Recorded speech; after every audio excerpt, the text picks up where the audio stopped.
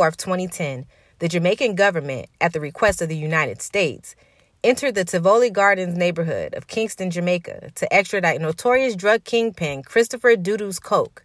It would become one of the bloodiest days in recent Jamaican history. Doodles was wanted in the U.S. on drug trafficking and arms charges, but in Tivoli, he was, quote, a Robin Hood of the ghetto. He used his wealth and his manpower, the shower posse, to improve roads, social services, and also built community centers and health clinics for the 5,000-plus impoverished residents.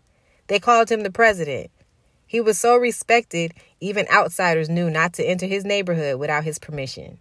So when the Jamaican Defense Force came to arrest Doodles from Tivoli that morning, they came well armed.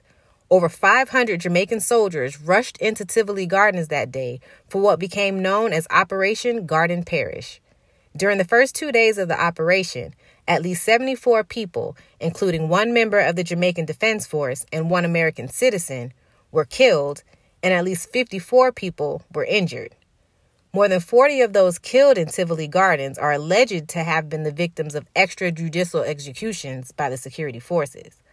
Only 6 guns were recovered from within the neighborhood.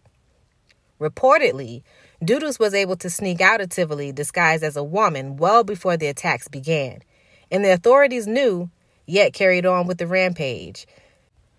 Doodles was eventually captured, extradited to the U.S., and sentenced in New York to 23 years in prison. As early as 2011, it was discovered that the U.S. Department of Homeland Security was flying a P-3 Orion spy plane over Tivoli, filming the whole damn hours-long massacre. Journalist Matthias Schwartz filed a Freedom of Information Act request with the Department of Homeland Security and was able to confirm the presence of the spy craft over Tivoli that day. However, the footage has still never been publicly revealed. Additionally, no charges have ever been brought against anyone involved in the Tivoli Gardens massacre in Kingston, Jamaica, that fateful day in 2010. And if you didn't know, now you know.